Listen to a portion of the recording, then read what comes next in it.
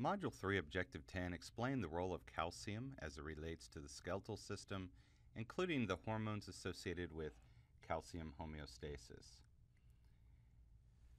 The skeleton is basically a large calcium reserve. In fact, theorists have suggested that bone evolved as a means of storing calcium because calcium is so important for various facets of physiology.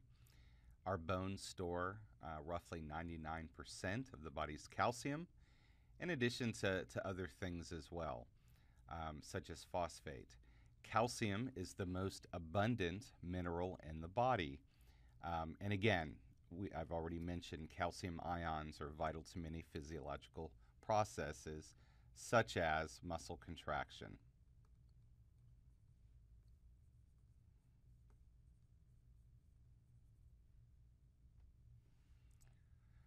Calcium ion concentrations in body fluids have to be closely regulated.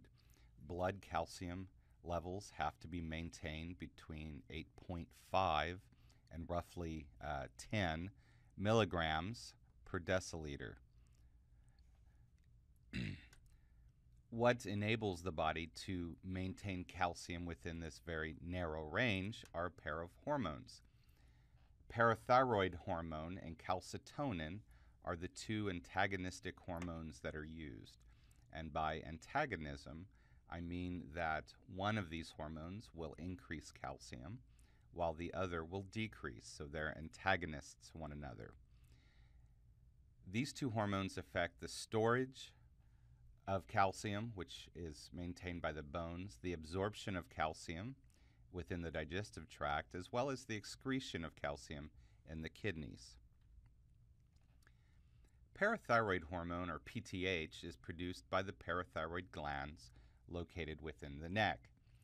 They're going to, or PTH rather, increases blood calcium levels by stimulating osteoclastic activity. So as osteoclasts are stimulated, remember clasts are the bone cell that dissolves matrix, and as bone matrix is being dissolved, calcium is liberated, and that's going to increase blood calcium ion levels. In addition to that, PTH increases the intestinal absorption of calcium. They enhance calcitriol secretion by the kidneys. And then lastly, PTH decreases calcium loss or excretion by the kidneys. Calcitonin, on the other hand, decreases blood calcium levels. They inhibit osteoclasts. This is going to slow the osteoclasts from dissolving the matrix. They increase calcium excretion at the kidneys, as well as reducing calcitriol secretion by the kidneys. And then lastly, they decrease the absorption of calcium across the digestive lining within the intestines. These figures come from your textbook, and they're very similar to the verbiage that we just read on the past two slides, but for those who like pictures, sometimes this is easier to follow. And the way we read this is we start up here with a low blood calcium concentration below 8.5 milligrams per deciliters. And as our blood calcium levels drop, the parathyroid glands respond by releasing PTH. PTH is going to travel through the body, and at the bones, it's going to stimulate osteoclasts to release calcium. So the osteoclasts will start dissolving the bone, releasing the calcium into the blood, and that's going to raise blood calcium levels. At the intestines, it's going to increase the absorption of calcium across the digestive lining. So as we eat calcium-rich foods, as it moves through the intestines, that calcium could be absorbed, thus increasing blood calcium levels. Lastly, at the kidneys, we see that PTH is going to help absorb the calcium levels. So it's going to help absorb calcium levels. And that's going to decrease the amount of calcium that is lost in urine. And all three of those is going to raise blood calcium levels.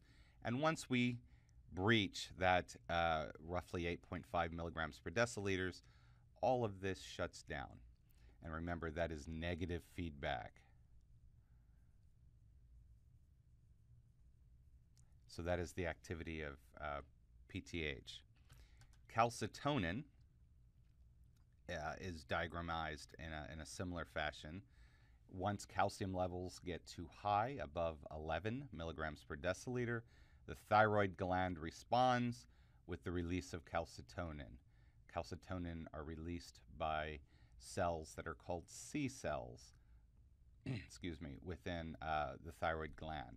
So the C cell population will release calcitonin when blood calcium levels exceed the normal homeostatic range of around 11. Calcitonin will then enter the blood. It's going to travel to bone. It's going to decrease osteoclast activity, which will slow the release of bone.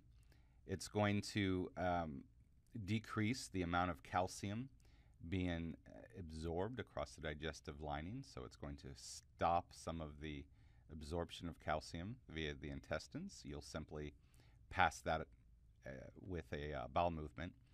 And then in the kidneys, we see that kidneys are going to excrete calcium ions, so calcium will be lost via urine. All of that is aimed at decreasing the amount of blood calcium levels. And once blood calcium levels decreases below the homeostatic range of about 11 milligrams per deciliter on the upper side, all of this shuts down. Again, that is negative feedback.